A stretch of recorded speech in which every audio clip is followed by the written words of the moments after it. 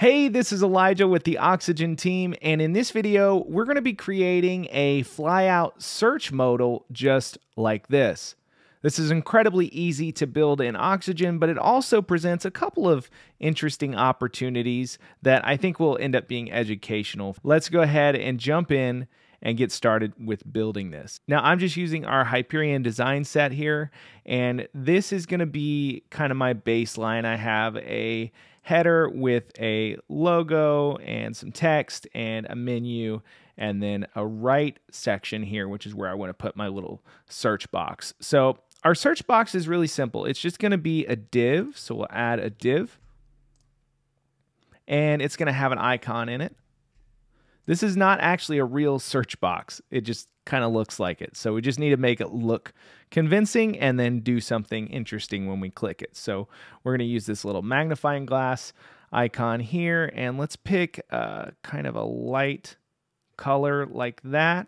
And then the div itself, let's set the size and spacing to, we might be able to do 100% here. That might be a bit too big, but we'll mess with that in a minute.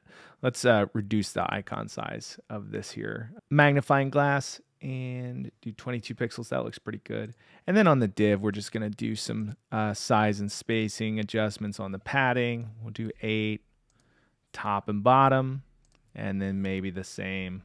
Well, I guess we need 8 on all sides, so that made it easy. Now we can style this up a bit. We're going to go to the background. And we don't want the same color as our icon, obviously, but we don't want white. So something like that will look pretty good. And then we're going to add a border radius to it. So let's do 8 pixels. And then let's make sure it's centered vertically within this container so that lines up with everything else. And I think it's a bit wide. So what I'm going to do is change the width to something like 75% and then center it horizontally here. That looks pretty good. Now, the final thing we need to do actually on this element is we need some custom CSS. We're going to do cursor text, and that's going to give us our little text editing cursor when we hover over that, which will make it seem like we're getting ready to click in it and type a search term. We might also want to add some text, like search here. And then we'll want to lay out the child elements horizontally here, change the text color to probably the same as what we used for the icon, or maybe a tad bit darker, and then add some right margin to the icon. So advanced size and spacing, and we'll add 8 pixels. So now that's a pretty good looking little search box. But the magic happens with the modal we're going to add. So when we click this, we want a modal to show up, which gives us a real search box and some options. So let's save this, and then let's drop in a modal. Perfect. Now we just need to make some adjustments to the modal styles to make it kind of fit what we want. Let's go to content styles, make sure it's set to layout child elements vertically. And then we're just going to center everything to get that kind of centered search effect. And then go back here and go to modal styles. We're going to set it to 100% width. And then align it to the top because we want it to kind of slide in from the top of the screen when we click our search box. And let's lighten up that backdrop a bit. It seems a little oppressive right now. So 20% opacity, good. And that's pretty much the structure that we need. Now we need to populate this modal. So let's add some text. This is going to be our little search headline. Let's add a text link, which is going to be kind of a go back to the site, which will actually close the modal. And then let's add our search form, which we're going to have to style up quite a bit. And then let's add another little heading and then some text links, okay? So let's drop that in. And now that we have everything in there that we want to have in there, we can start making it look how we want it to. So we'll say search our site. This is going to be kind of a heading, so we'll do like 32 pixels. And we'll say, or go back to browsing. And this is a link, so we're going to make sure it does something when you click it, but let's change the text color to something like that. That looks nice. And then we need to make it close the modal when you click it. So we add the oxy-close-modal class, and that'll do that for us.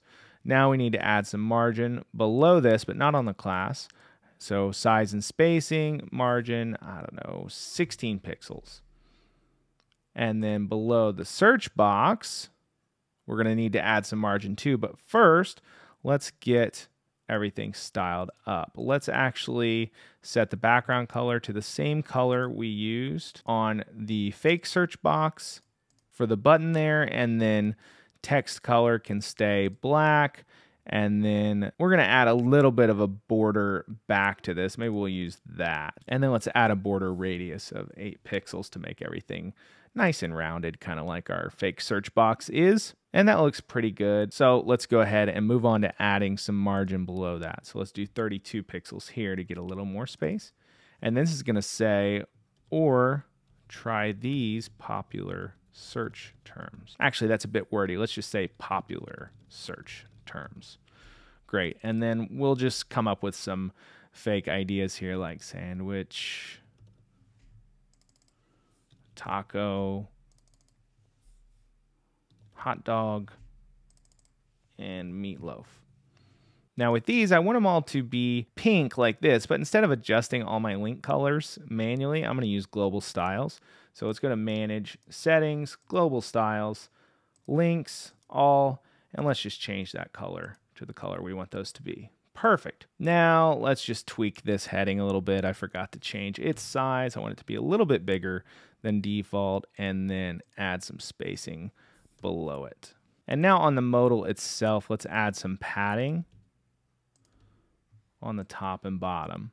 Now this is about what I want. It could obviously be a little fancier, but we don't want to spend a ton of time on the design because it's more the functionality we're focused on here. So the main thing that I want to have happen when you click this fake search box is I want the modal to come up, and I want you to be able to go ahead and start typing to search. That's kind of our little JavaScript magic we're going to do. But to make this search box trigger the modal on click, we're going to need to grab its ID and then go over to the modal, go to trigger, and choose user clicks element. And then we can paste in the ID. But if you didn't happen to grab the ID, you also could just click choose and then click on your element. It'll do the same thing there. So now if we click on our search box, the modal is going to pop up. Let's take a look on the front end. Perfect. Well, not quite, but it's doing what we want it to do.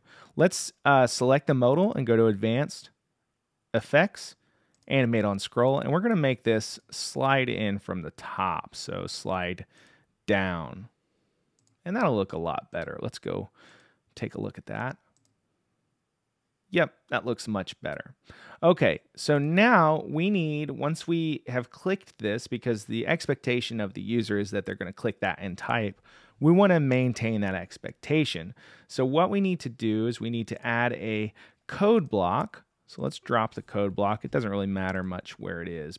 And let's just get rid of our PHP and HTML. We don't need any of that. In fact, we only need just a couple of lines of JavaScript.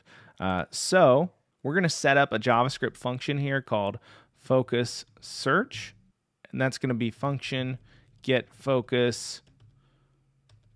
And then within that function, we're going to set a timeout. This is required because if we try to shift focus before the modal's loaded, it just doesn't work for some reason. So I found that I had to use a timeout to get this to work properly. Function, open curly brace. Go ahead and close my curly brace. We're going to do a 100 millisecond timeout because this really is just to get around the fact that it doesn't work if you fire it instantly. And then within this function, what we're going to do is document.get element by ID, and the ID of that search input is S by default in Oxygen, and then we're going to run the focus function there, and that will cause it to take focus. So now we've got this set up, focus search. Now we can do something a little bit different. Normally in Oxygen, you would just write your JavaScript so that you're adding an event listener to the element that you want to have fire the function on click. But we're going to do this a little bit differently just to explore another possibility within Oxygen. So this is focus search. This is a variable that's actually a function that we want to have fired when this element is clicked. So what we can do is we can select the element, go to advanced attributes, add an on click attribute, and tell it we want to fire focus search. Okay, so let's click that and hop up to the front end and see how that works.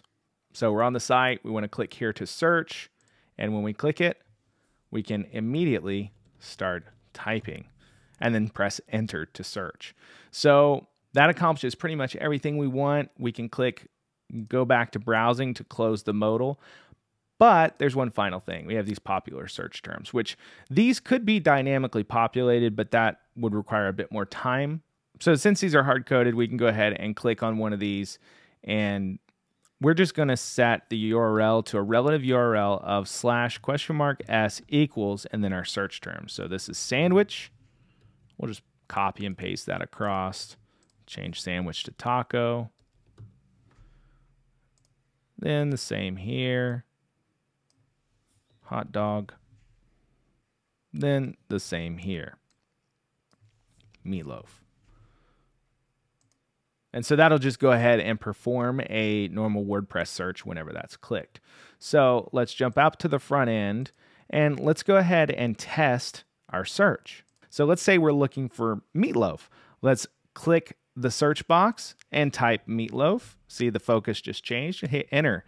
Absolutely no friction. It just instantly works how you'd expect it to. And as you can see, meatloaf is in the results. Now, if we click one of these suggested search terms, we should also get the relevant post. So let's search for sandwich. And that's going to do the same exact thing that happens when you type in a search term and hit enter, except for we're just passing this special search URL. So we can also go hot dog, whatever else. We can search for taco, hit enter. So this works really beautifully and gives you a nice way to have a really nicely stylized search box that represents a functionality, but kind of redirects folks to this modal once they've clicked it.